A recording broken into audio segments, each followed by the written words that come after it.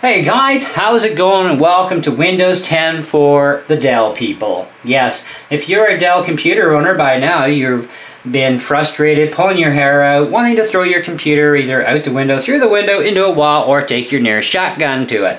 Anyways, so Windows 10 is not that bad, guys. There's a few things that have to be done, okay? For example, creating this recovery drive is something that I was unable to do when I initially put the Windows 10 in. And because what it does is it reinstalls over top and puts like a system old folder there. You got 30 days to go backwards, apparently. I don't know what that really means in the whole scoop of things, but whatever. Maybe it programs your computer to never run anything below again. I have no idea.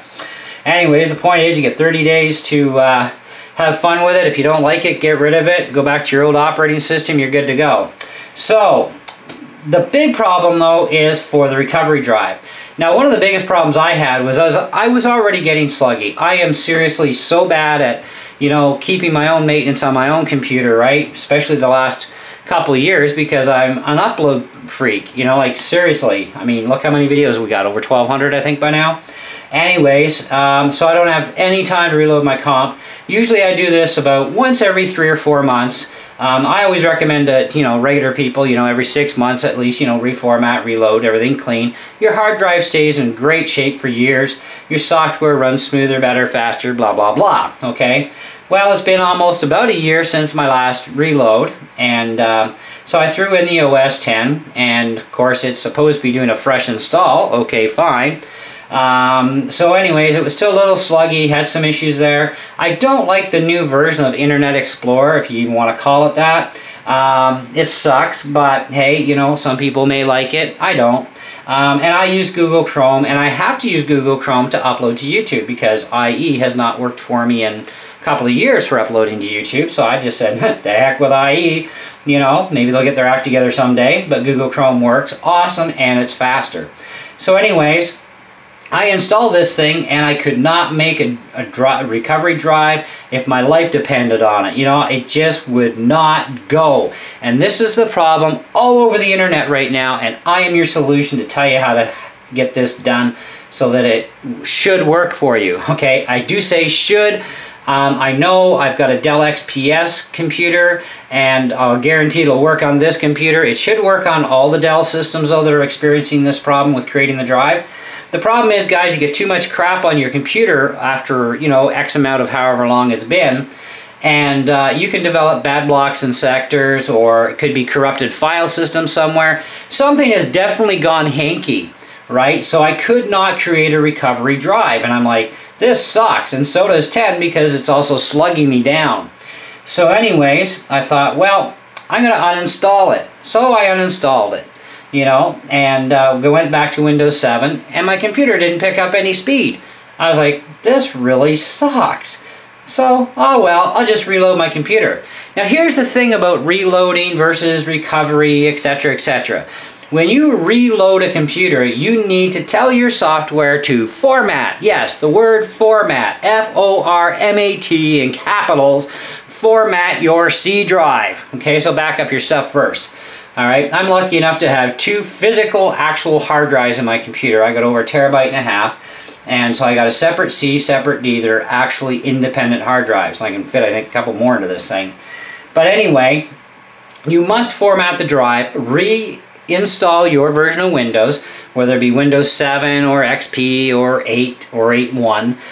Reinstall that completely fresh, do all the updates, okay? And when you do a separate scan for optional updates, do those too, and then you'll get this other retarded update, which is going to be your OS 10, of course, once again, well, at least while the free thing's going on. So of course you re-sign up for that and blah blah blah, and okay, it's going to re-download your computer, obviously, did for me. And things are running much smoother and faster now, and as you can see, I can now create the recovery drive. If there's any bit of corruption anywhere in your file system on your comp, that is what is more than likely stopping the Dell computers. It may even be stopping other brands of computers, but Dell computer owners are the ones right now going completely mental over this. It's like, why can't I do this? okay? And we're also, of course, experiencing real bad slowdown because we just installed an operating system over a drive that's probably loaded with corruption. You have file wear and tear and so on. Because, you know, even if you do proper maintenance to your computer, I'm going to tell you something, and whether you like it or not, I don't care. It's the fact is usage of the hard drive, period, in and out, files going on and off your drive, whatever, okay? It transfers information everywhere through your operating system, and things can get screwed up and corrupted. This is why sometimes your system recovery software doesn't work, and you're like, oh my god, I can't do a, you know, backdate to the last good OS, right? It's because something got screwed up and corrupted, and the only way to fix this is to do a fresh reinstall, which means format and reinstall. So I did a format, I reinstalled the software that came with my computer, which was Windows 7 Professional. I've downloaded, of course, the Windows 10 Professional, because that's what I get for Windows 10 Pro. My wife gets a different version of Windows 10, because she's not running Windows 10 Pro, she gets another version of it. But anyways, and as you can see, we have no hiccups right now creating a recovery drive. Now, you do not have to pre-format the USB stick, but you need at least a 16 gig stick, they say.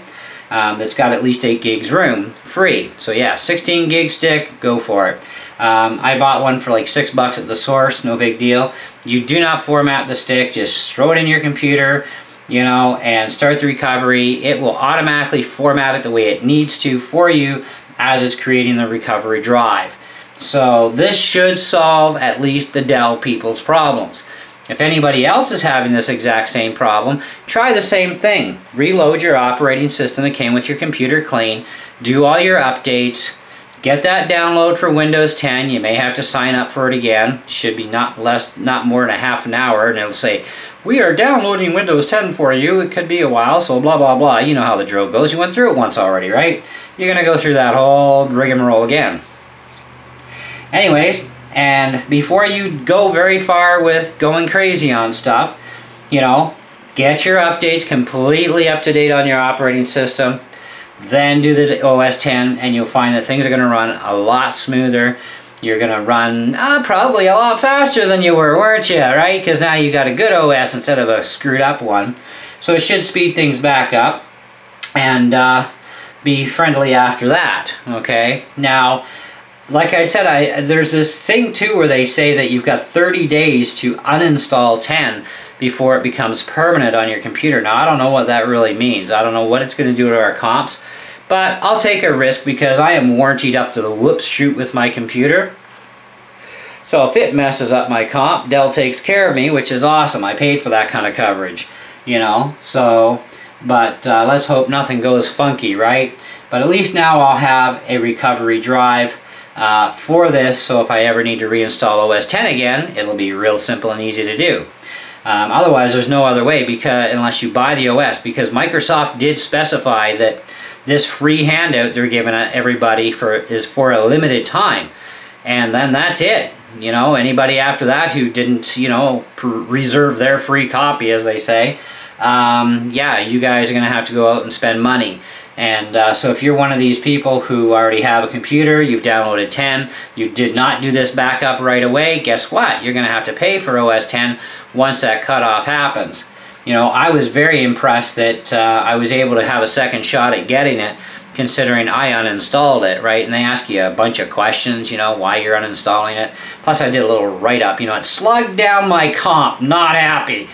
Well, I've played a little bit here before I did my recovery drive just to zip through a few things, and it does appear to be a lot quicker than it was. And that's kind of, I figured it would be anyways, but how well System 10 is going to be, I guess we'll all find out. But so far I'm actually liking System 10, and once I get a little more acquainted with 10 and everything, I will give you guys a tour video of what I've learned about OS 10, because there's always going to be questions out there for a while about this or that or the other thing. But today I wanted to help you guys solve your problem with this first.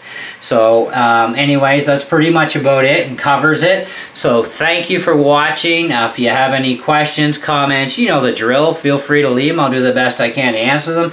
If you're not subbed to my channel, please sub. You'll always get updates. Yes, I do a ton of RC stuff. I do some music stuff too, but I also do stuff like this as well, and I review everything I buy anyways, whether it's an RC product or not. I'm a tech guy. I love my tech. So anyways, guys, see you later. Have fun.